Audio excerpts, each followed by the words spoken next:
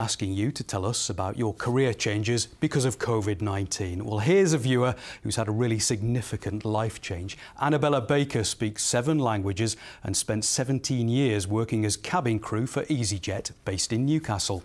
Then the pandemic struck and Annabella lost her job.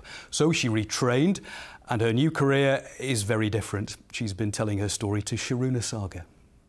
I'm Annabella. I came in England in 2003 and I started flying as a cabin crew, and I've been flying as a cabin crew for 17 years, which was my dream, it was my life. And then all it changed with the pandemic, so all these dreams stopped in August last year. So I lost my job. I said to myself, I need to find something else to keep me sane. So I thought, let's do something that is a passion, that's something that I really love, and I love animals. I decided to work in a farm because I love cows. They have a funny face and beautiful eyes. So I got in touch with the farm thanks to a friend that we have in common, and the farm is Morwick farm near Morwick.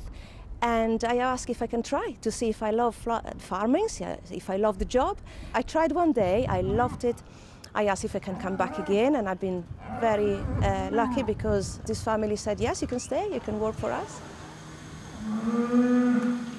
In this job, I'm working as a dairy assistant. What is a dairy assistant? I come in the morning, I wash the parlour, and then getting ready for the cows to come in and milk the cows. The job that I do here is beautiful because we are in the fresh air, and I love to be in the countryside, and I love to be, as I said, with cows. So my job is care for the cows, prepare them for milking. We milk the cows twice a day, and yeah, it's beautiful, this job. You speak 7 languages. Mm-hmm.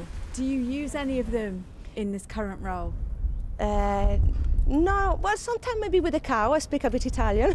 Are there any similarities then between this job and your previous job as a cabin crew? Yes, many. I wake up early in the morning. I love to see my cows instead of my passengers, of course, which I loved before. Keeping calm. So yeah, there are similarities. Are they more trouble or less trouble than a plane load of passengers? Oh, that's a cheeky question. I can't answer that.